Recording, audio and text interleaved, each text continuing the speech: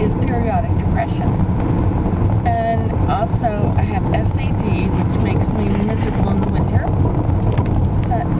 Seasonal affective disorder. And I was taking forever. I took 20, and then I started getting bummed out in the winter, so the doctor upped it to, I don't know. Anyway, eventually I got up to 60, and I thought, and my teeth, I'm just grinding my teeth down there, just almost little nubs. So one of the side effects of Celexa is bruxism, which is grinding your teeth. I thought, I gotta stop doing this because this is my teeth, and I'm having no teeth left, and though they're not that wonderful to look at anyway, at least they're my teeth. Anyway, that's another story. So I have been decreasing it with my doctor, of course, assistance. And I went down, I guess I've gone down too low because I have been having these negative thoughts. I don't usually get negative thoughts.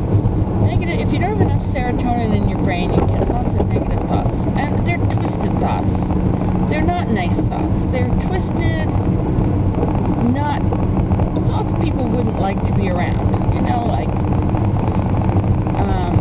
that person doesn't like me, and you know, it's just crap.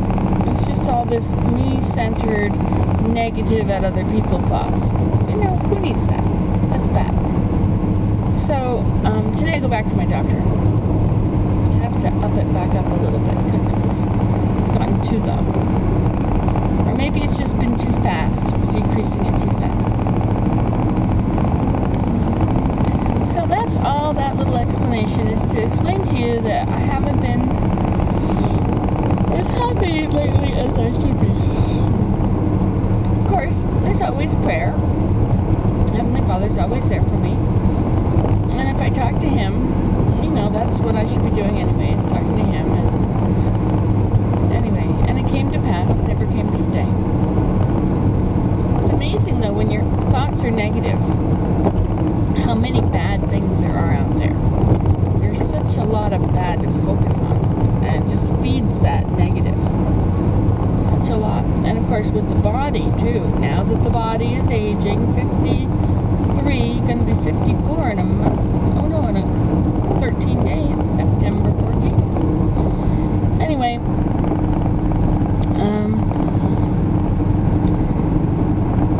so everything's sort of, you know, your body aches and pains and all that shows up more. I'm not ready to, like, I've tried to let my body be in more control than it used to be. I used to ride my bicycle, and I'd ride it until I had no energy left. I mean, I'd ride it until I could not push the pedals.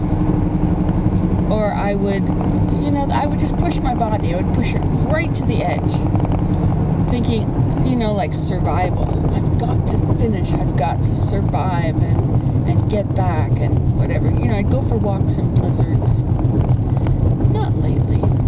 I think I'll let these people go in here first.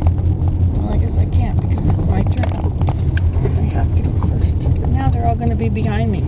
It's amazing how fast people try and drive in these back roads. Really. I try and, you know, follow the flow of traffic, which is nothing like the speed limit, I tell you. In Canada, we have a rough estimate. The rest of the world has a speed limit. Not here. Rough estimate.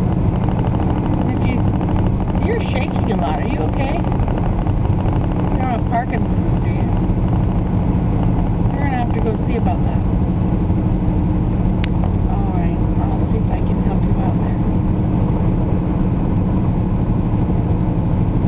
Well, I'm outrunning them so far.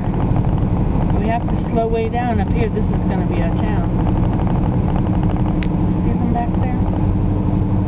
See, the one is tailgating the other one. He wants to get him out of the way so he can zoom right past. I wonder if they have any thoughts of slowing down for this village.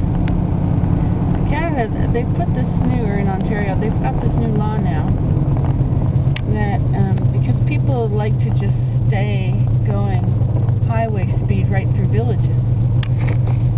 So they've got a new rule that if you go 50 kilometers an hour through, you know, anywhere over the speed limit, you can get get a $10,000 roadside suspension, $10,000 fine, roadside suspension, and car seizure. So they'll take your car, they'll charge you $10,000.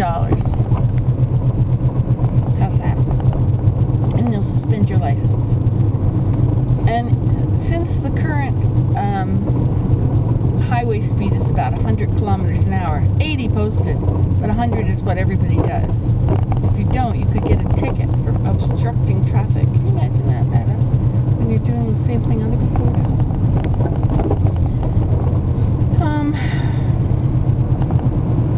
Anyway, just noticed this boxes of camp firewood. I could sell firewood for camping. That would be a good idea, wouldn't it? A lot of people drive by. Tons of people. I could sell lots of wood. A lot more work than soap, though. One bar for the same price as a whole bunch of wood. Wood would be hard to manage. You know, you have to lift it and move it around and bundle it up. Oh, that's a beautiful hawk there. Okay, we're out to the edge of this village. We're going to go back to our routine 100 clicks per hour. That's 60. 62, 5. See if I can outrun them. Think I can outrun them? They'll pass me anyway. That's right. Once they get a taste for how slow I go through towns, I go the speed limit in towns, which is 50 clicks. Then, as soon as they think, oh, she's a slowpoke, look at what she's doing in the town, then they come zooming out here to pass me. They do. They pass me at like 120. Where do they get off on that? Here he comes.